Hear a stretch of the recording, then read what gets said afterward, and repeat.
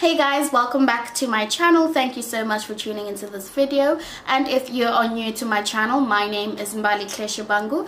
Please do subscribe to my channel. I would highly appreciate that. Alright, so let's get right onto it. So today I ain't talking about nothing depressing, no coronavirus and anything like that, but do stay safe guys, like it's getting real. Anyway, so today, first of all, I got my laptop down here because there's a lot of information we gotta get through. Don't worry, the video is gonna be quick, hopefully. So that's why I wrote a lot of notes. So from time to time I will be facing down because I got my notes down here like a girl's trying to hook y'all up, okay? So yes, today's video is titled 10 books that I've read that have changed my life. As I promised you in my last video, here we are. So book number 1 is a book called Rich Dad, Poor Dad by Robert Kiyosaki. Alright, so we have heard about this Rich Dad, Poor Dad book, but we've probably never read it, you know, but it's a great book. And this book has taught me how to make money, how to keep money, basically, you know. It's a book about financial freedom and how to be rich or how to be successful where finance is concerned. Because do you know what I realized, right?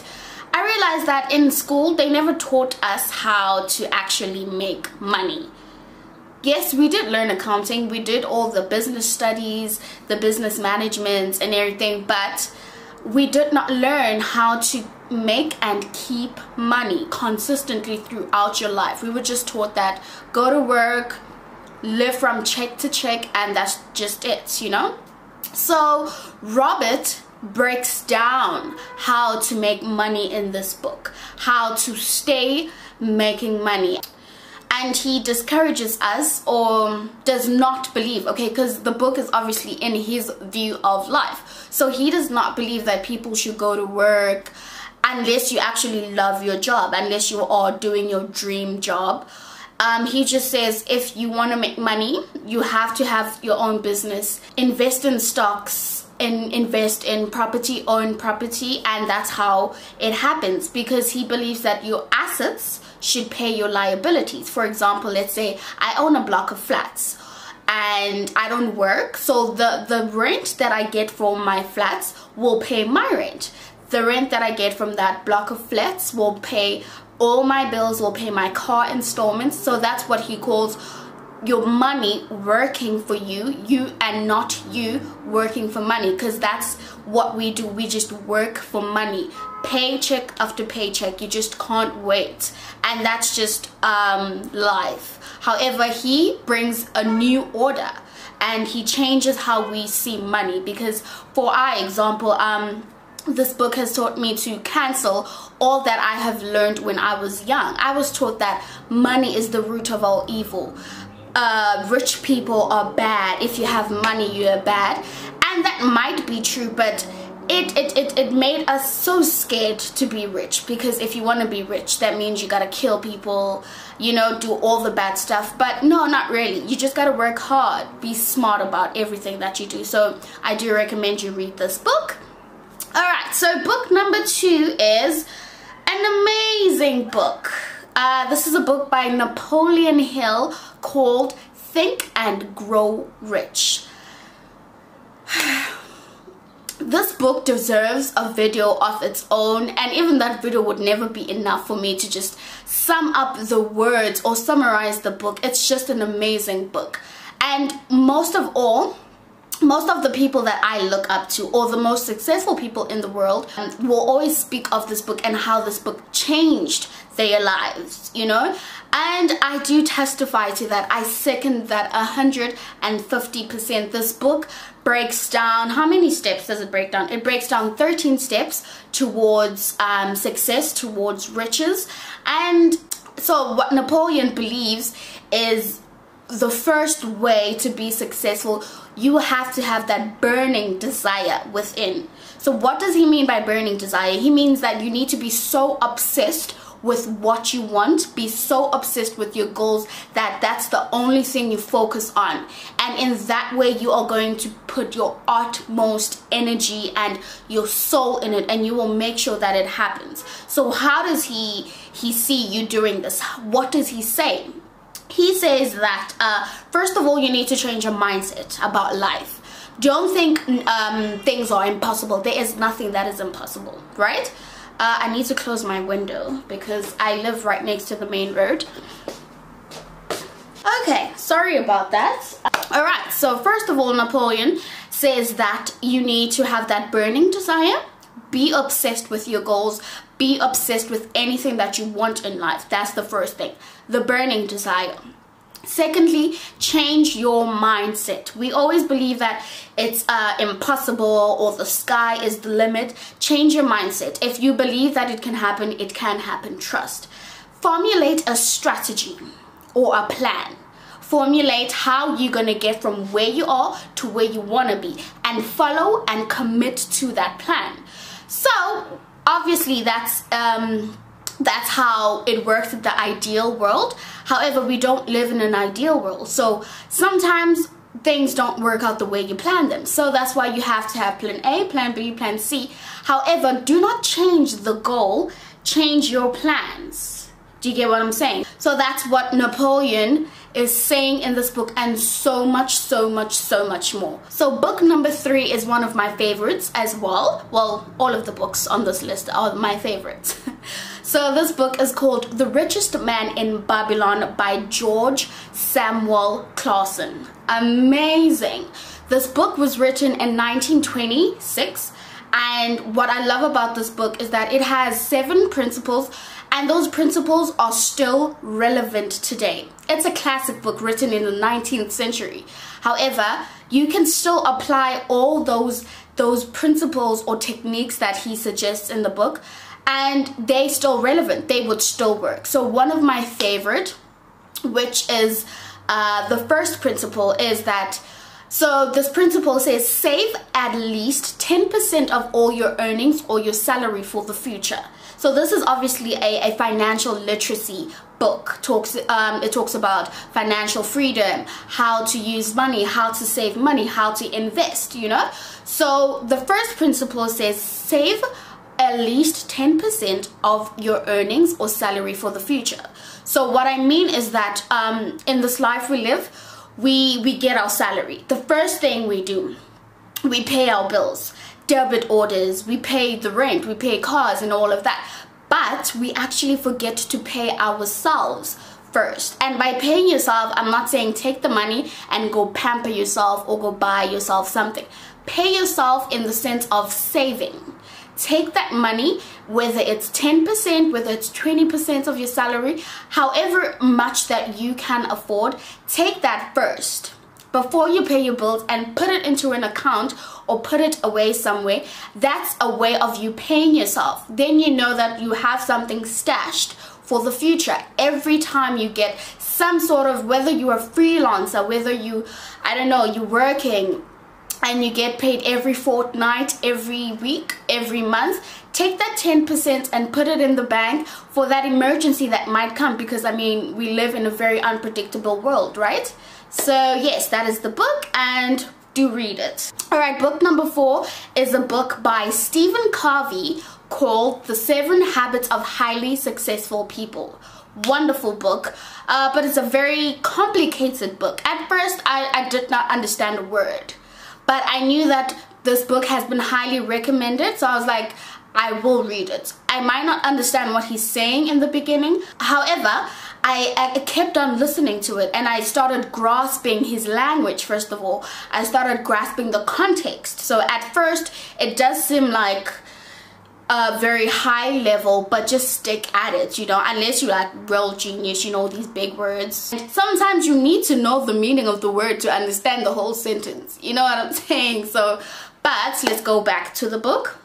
So this book, as the title suggests, 7 Habits of Highly Effective People, he speaks of how you can be effective in your life, how you can be effective in other people's lives, and ultimately how you can be effective in the world. So meaning change yourself to change the lives of others, to change the world. My favorite principle in this book is moving from 3 stages of dependence. So there's dependence, independence, and interdependence. Because normally, so let me make a practical example. When you're living at home with your parents, you are dependent on your parents, or you are dependent on your job to earn a living.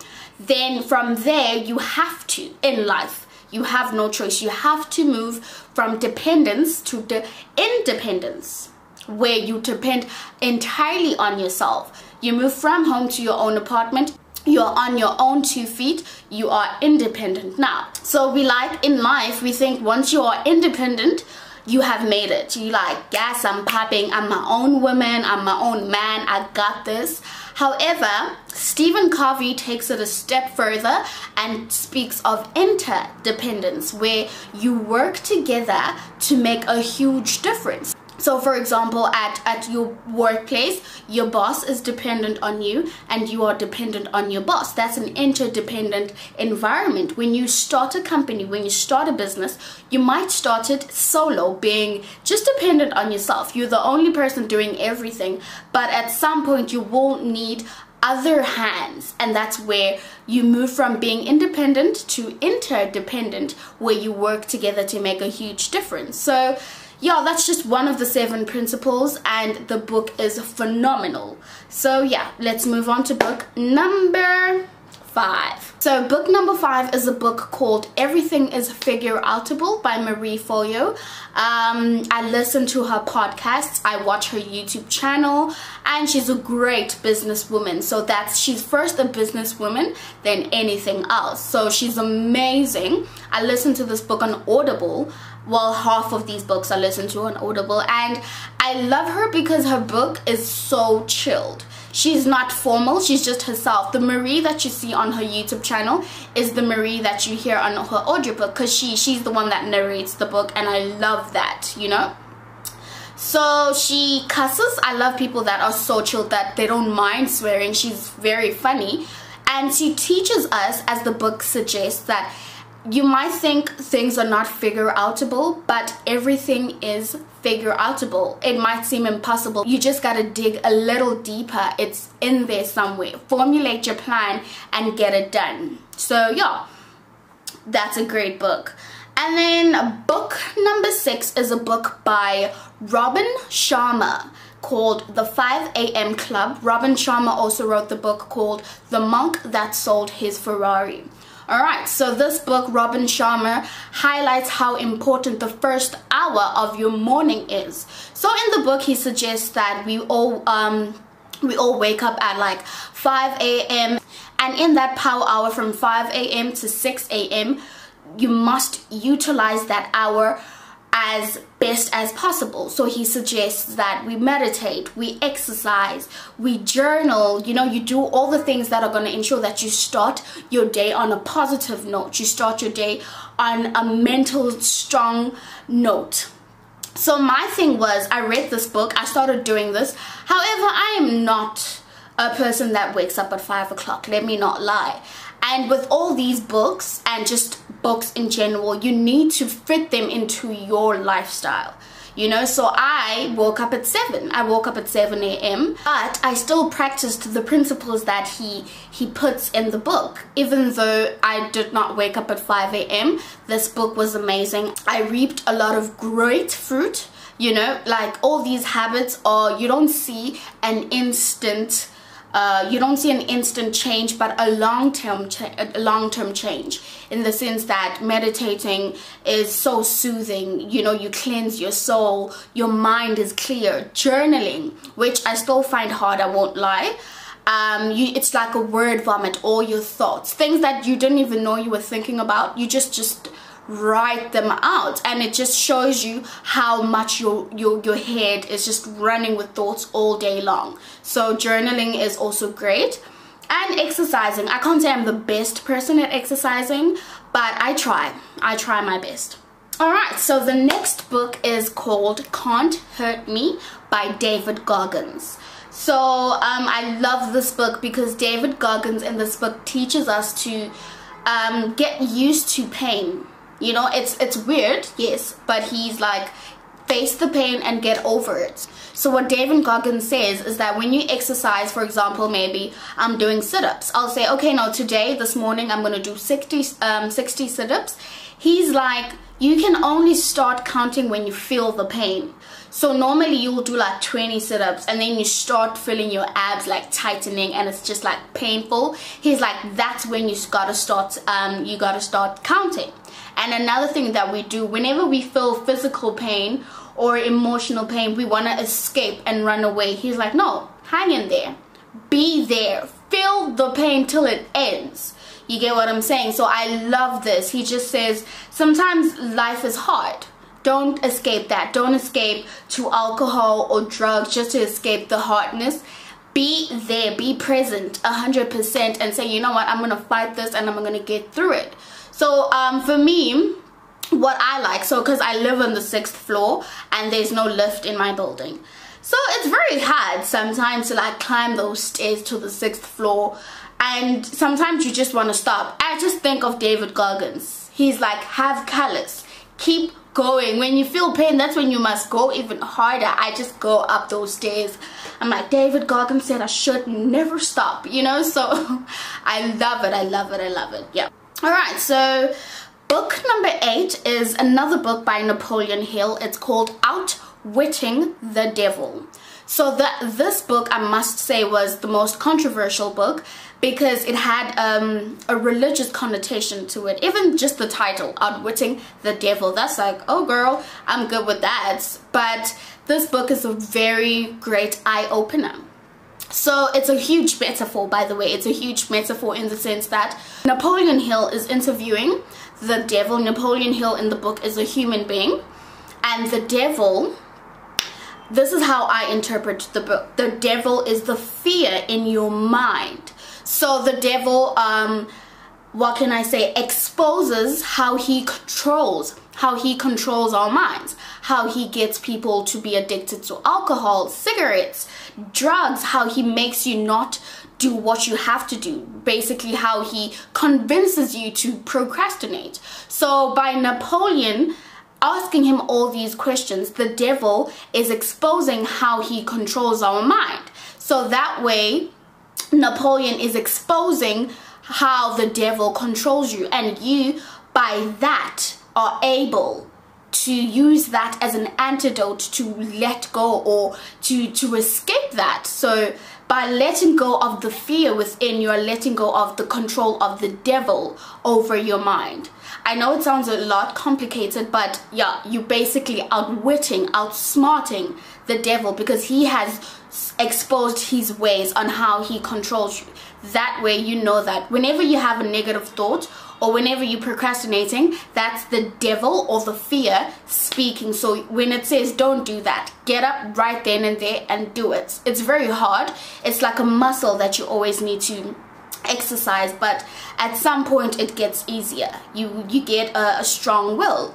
Right, so that's the book. So the 9th book is a book called The 4 Agreements by Don Miguel Ruiz. Loved this book. This book is short and sweet and straight to the point. So this book is about 4 agreements in life. So let me just read them out. Agreement number 1, be impeccable with your word. So what does that mean? That means mean what you say and say what you mean. Keep your promises. When you say you're going to do this, do that. Do just that. You know, be a woman or a man of your word. Agreement number 2, don't take anything personal.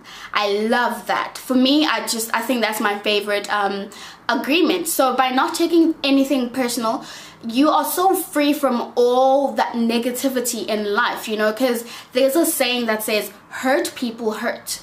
So when someone says something wrong or something hurtful to you, don't take that personal. See it as that person has a problem with themselves and not you. So they are projecting that onto you. So don't take it personal.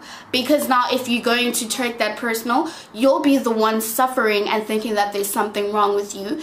Egbeni, there's nothing wrong with you. It's just that person. So agreement number 3 is don't make assumptions. Yes, sometimes in life it's good to ask. If you don't know, ask. Don't make assumptions, Hori.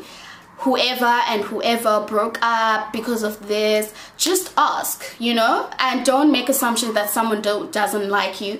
So sometimes it's actually a good thing to ask questions. Don't just assume, because assumptions are 100% incorrect most of the time. And then the last agreement is always do your best in everything that you do. Always put up, just always put in your 100%. And sometimes your 100% is not enough, then just go further. It's like when I was still in school, I would always do my best in like my exams or my tests, and I would find out that my 100% actually gives me 65%, which is not good enough. So I had to dig in deeper and go above my best. So, but always do your best. Your best should be the minimum.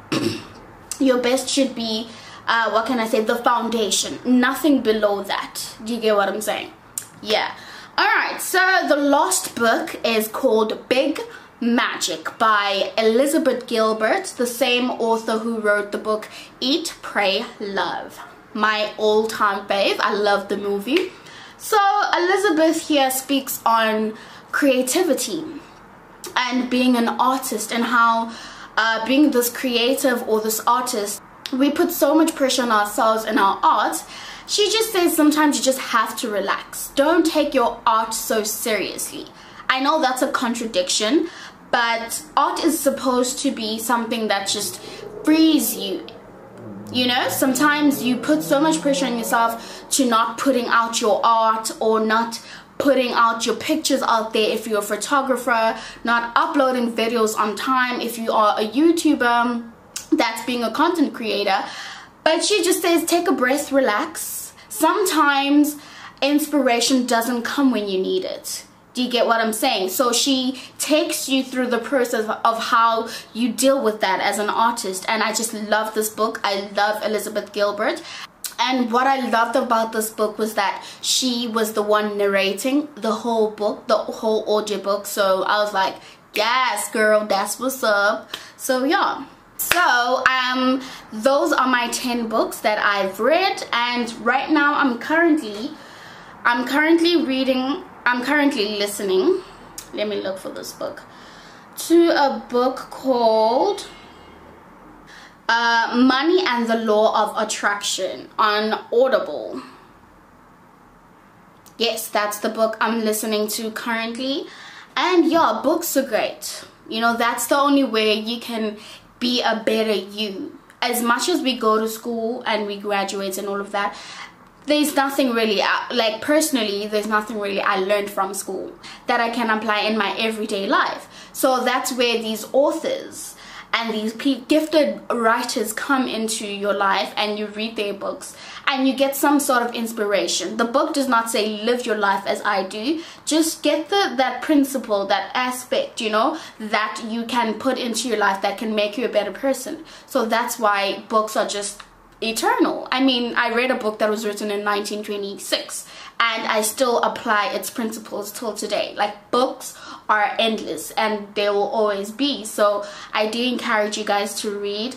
And even if you don't read books, like I don't like a physical book, I don't have the time, so that's why I prefer listening to audiobooks. Whenever you walk to work, or you're exercising, taking a jog, you're cleaning, put in your earphones, listen to that book, grow your mind, grow your life, and just, you know, win in life. Just know more. Basically, it's the thing of just wanting to know more, being addicted to getting knowledge, being curious, and you know, just being curious basically. All right, so that is the end of my video. I hope this is gonna help you, and you might just read 1 or 2 of these books. Trust me, they will change the way you see things. And yeah, please do comment down below if you have any other books that you think I might want to read. And yeah, love you guys.